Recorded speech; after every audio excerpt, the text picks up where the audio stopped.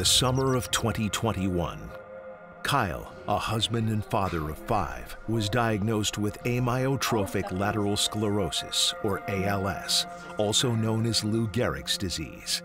It affects the nerve cells in the brain and spinal cord, resulting in loss of muscle control.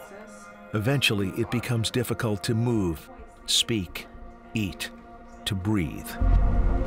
When you swallow, it's almost involuntary. If you took in some water swimming, you would swallow it. And I don't. I choke. Then I can't breathe. So that's always my concern in a swim. I have muscle twitch, fasciculation through my arms, chest, upper body, non-stop. And mine is spreading to my hands now. We had a doctor that said, yeah, you sure as hell better not swim. I said, well, I am swimming. I mean, heck, I'm dying, so what's a world championship race? That's no problem. I've always been a person that has enjoyed what I've been given. And now that's even tenfold. You have a choice how you handle it. We came with a motto, and it's a line from a song. Oh, when faced with tragedy, we come alive or come undone. So we said, we're gonna come alive. We've chosen to focus on what we do have. It's hard. I always call Kyle Superman. It's really hard to imagine him not being as strong as he is. I come undone when no one's around. I don't want people to see that. It's my time to say goodbye, say hello, say I love you. That's my bucket list now.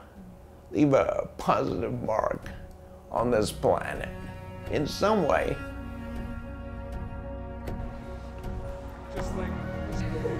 He wants to be that example that shows that even in the worst possible situation, that you can still do incredible things.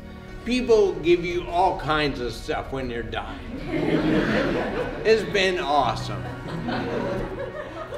It's always been about, being bigger than yourself.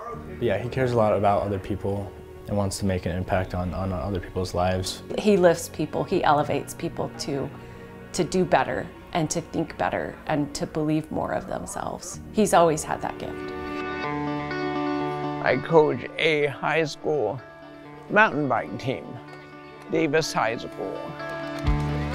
We have 160 kids on our mountain bike team. It has really helped these kids. They all know if Kyle can do what Kyle's doing, they can do it. But he's just like a really special person to me. Just seeing him come out here every practice. He's still keeping up with us. In my last race, all I could think about is how Kyle could push through what he's going through, and it helps push us. Kyle's just been an amazing coach to all of us, and we just want to support him and give him a lot of motivation. When I ride with them, I'm not sick.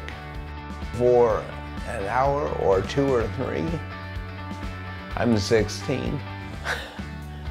I'm invincible. Some of them are missing homecoming to come down to the race because he means that much to them. Team Kyle! Let's go! You have to have something positive to focus on, something to get to try and fight for. And this is it. John Blaze wore 179 in 2005 Ironman Kona. He passed away. His parents still run the Blazeman Foundation. I reached out to them and said, what can I do for you? for him. And they emailed me an Ironman, said, can Kyle wear his number? Ironman immediately said yes. What a huge honor to wear that number. I'm carrying a lot of his power and energy with that number. Can't fail with that number. It's time for Kyle Brown to take another step into the unknown. It's time to come alive.